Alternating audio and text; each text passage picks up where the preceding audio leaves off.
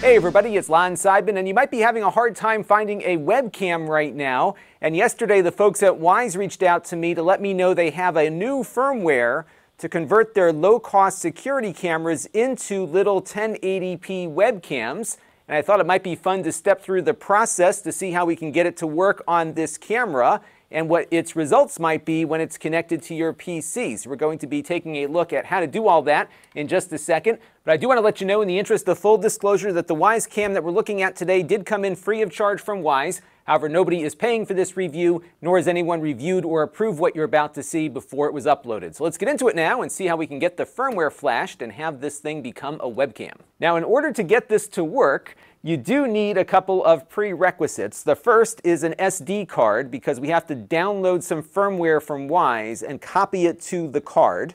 A lot of you have a card already with your camera. That will work just fine.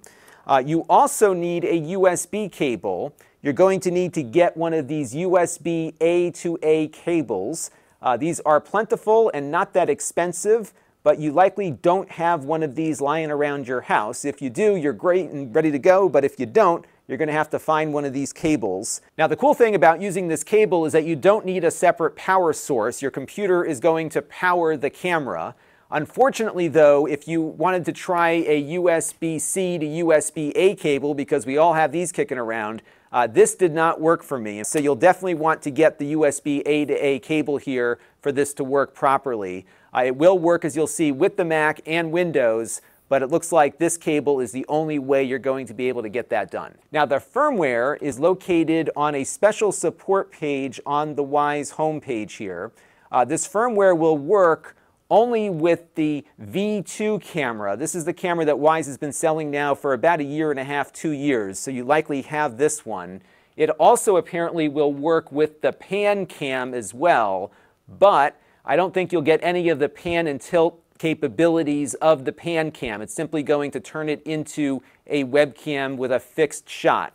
So I think if you are buying one of these from scratch, you might just want to get the lower cost one here and have it work as your webcam.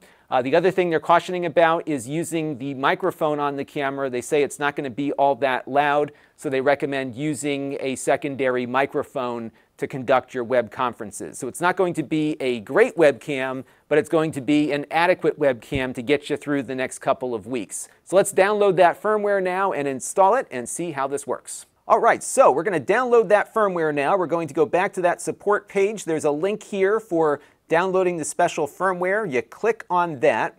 After you do that, you are going to get a file dropped off in your downloads folder called V2 Webcam. And what I'm going to do here is just right-click and go to Extract All and click Extract. And what's going to happen here is it's going to drop off that firmware into its own folder. Now, the next thing we've got to do is copy the firmware to an SD card. So I'm going to take this card and put it in my computer's card reader here, and we're going to stick this in the side of my PC, and then we're going to copy the firmware over to the card, and after that we'll put the card in the camera. So let's do that real quick, and then we will pick it back up. Okay, so we jumped into the folder that was just extracted, and we've got 2 files and a folder here. The file that we need to copy is this one called Demo. I don't know why they call it that, but that's the one you want. And what you're going to do is grab that file and just drag it over to your SD card. It doesn't go into a special folder. It goes on what they call the root of the card. And you just drop it here. That's going to copy. That's done. And now we're going to take the card out of the computer and put it in the camera, and we're going to get the firmware going. So let's do that. All right, so we've copied the files onto the card here, and the card slot for these cameras, at least the regular Wyze cam, is on the bottom. So what we're going to do is stick the card into that slot. I found sometimes it's really hard to get the card to pop in because you really have to push it in far. So sometimes getting out a screwdriver or something like that is helpful, just to push the card in and getting it to engage. Now, there's a button here called the reset button, and what you want to do is hold down that reset button and then plug the power into the back. So we're going to do that real quick. And sometimes it's a little bit easier said than done, because that button is right on the edge of the side of the camera, so it's hard to sometimes get your finger to stay put while you're moving the thing around for the power. But we're going to put that in there, and what we want to look for here is that orange light to turn blue. And once it does, that means the firmware is getting written to the thing's ROM here. So we're going to let that run. This might take a little bit of time, so we're going to take a break. It's probably going to be about 3 or 4 minutes, and then when it's done, we should have ourselves a webcam. So let's see what happens. All right, so the camera has rebooted, and you'll know that the firmware is now running on your camera because the light here will be lit up blue. Now what you're seeing here is a 2-up screen of my laptop, and right now we're looking at the built-in camera of the laptop on Google Meet. But what we're going to do is plug in that USB cable now, and the other end of that cable is plugged into the PC already. And when I connect up this cable, we should see, yep, there we go, the camera detected and operating here. Now, if you're trying to get things to work on the Mac, remember that that USB-C to USB-A cable I told you about earlier is not going to work. If I plug it into the camera here, nothing happens. No power, no nothing.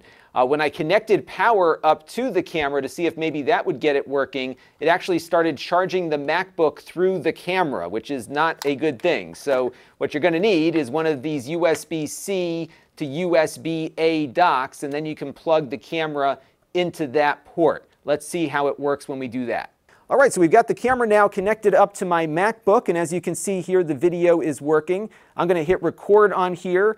This is the camera visually as well as audibly, so you can hear what the audio sounds like as we're playing around with this here. One thing to note with this camera is that it's not very good with LED lighting. So you can see we've got this kind of striation going on screen, and that's due to how the lights are interacting with the camera. So if you are using LED lighting in your house, this is something you might see while you're recording.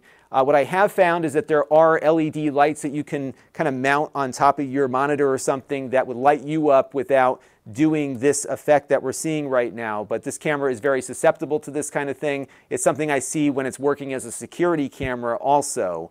So you're not going to get any better image quality out of this than you otherwise would. But again, it is better than nothing, especially if you're looking for a webcam right now. So there you go. You can turn your Wyze security camera into a webcam if you need to in a pinch. A couple of things to note here is that all of the security functions don't work when you do this. This is a complete overwrite of the firmware. So it's going to be off your Wi-Fi. It's not going to be communicating with the Wyze apps or monitoring your location. It's going to be off completely, but it does become a webcam, so you can at least get that done, but it won't do anything else. Now, to put the firmware back on, it's pretty simple. You just basically reverse what we just did. You go back to the Wyze webpage, you download the latest firmware for the camera, you put it on the SD card, you hold down the button and reboot it, and that'll bring you right back to where you were before, and you can have the camera return to being a normal security camera. But if you're having trouble finding a webcam right now, these are pretty affordable even for a webcam, and after you're done with the webcam usage, you've got a decent security camera you can start playing with too. So all in a good thing, and hopefully this will help some of you out that need a webcam right now. And that's going to do it for now. Until next time, this is Lon.TV. Thanks for watching. This channel is brought to you by the Lon.TV supporters, including gold-level supporters, the Four Guys with Quarters podcast, Tom Albrecht, Rick Vestudo, Chris Allegretta, and Kalyan Kumar. If you want to help the channel, you can by contributing as little as $1 a month.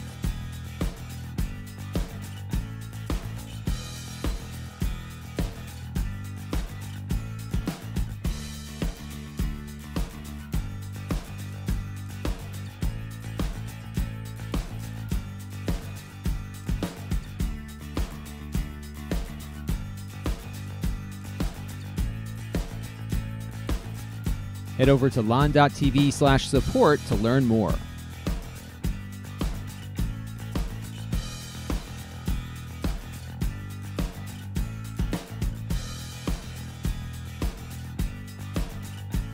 And don't forget to subscribe. Visit Lon.TV/s.